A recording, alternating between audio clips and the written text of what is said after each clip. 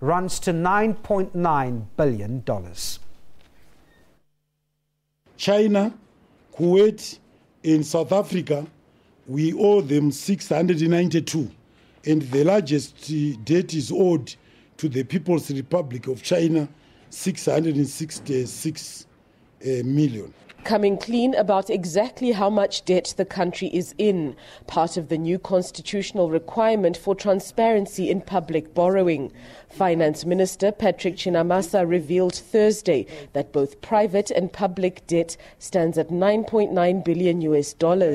Public and public guaranteed external debt stands at just under $7 billion. $3.3 billion alone to the Paris Club of some of the world's biggest economies. I have no capacity to pay the arrears. I have no capacity to pay the principal debt.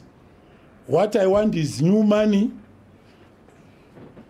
to build capacity, especially to the productive sector, to broaden the revenue base, the tax base, so that the country has the capacity through more inflows into the fiscus to honor its international and domestic obligations.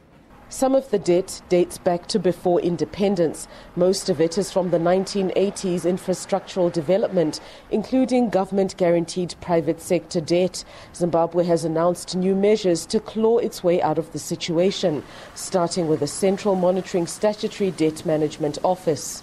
The power to borrow should reside in a single authority.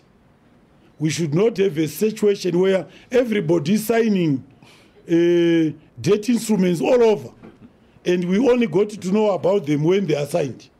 Zimbabwe is under an International Monetary Fund staff monitoring program that will help it to access debt relief. The program has recommended improved management of debt, reviews of empowerment policy and mining laws, and drastic cuts to the bloated civil service. But Chinamasa says Zimbabwe is still years away from accessing the relief. Shingai Nyoka, SABC News, Harare, Zimbabwe.